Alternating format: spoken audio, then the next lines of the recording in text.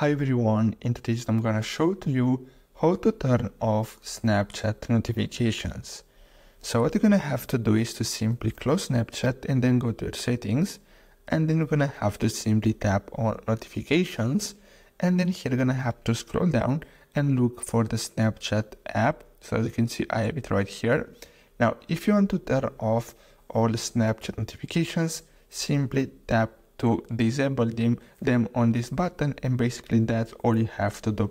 Now if you want, you can simply change the type of notifications. As you can see, you can allow only lock screen notifications or only banners, or if you want you can even remove the sounds, so you're gonna receive notifications but there will not be any sounds. So basically that's how you can turn off Snapchat notifications. I really hope you found this video helpful. Don't forget to like and subscribe, and I'll see you in the next video. Thanks for watching.